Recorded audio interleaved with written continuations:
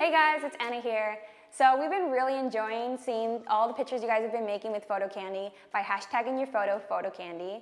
And we decided to do something cool where we actually choose one of the photos that we like and show you guys how to edit them. So this time we chose Lines in the Cliffs photo right here. And we think it's really simple and clean, so we're gonna show you guys how to do that right now. Open PhotoCandy, grab the photo. I'll choose this one. Adjust it if you need to. That's good. Check mark it. And once you're on this main screen, we'll go into shapes. And it's none of these, so I'm gonna go into the packs area and click gradients.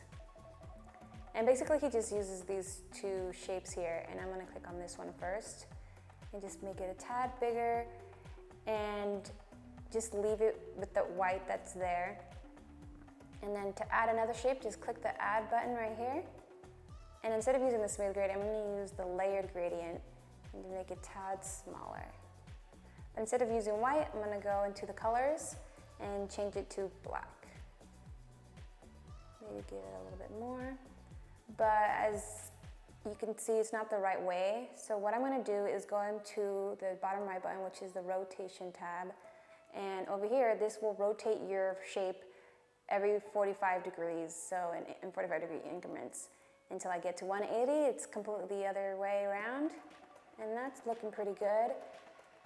But to be similar to Line in the Cliffs edit, what I'm gonna do is change this color photo into black and white by going into Photo Edit.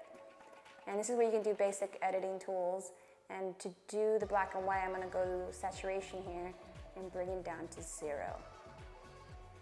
There you go. And there you go, and that's how you make Line in the Cliffs edit. All you have to do is click the save button and save it in high resolution, and even save it as a preset if you like. All right guys, so that's how you guys make Line in the Cliffs edit through PhotoCandy.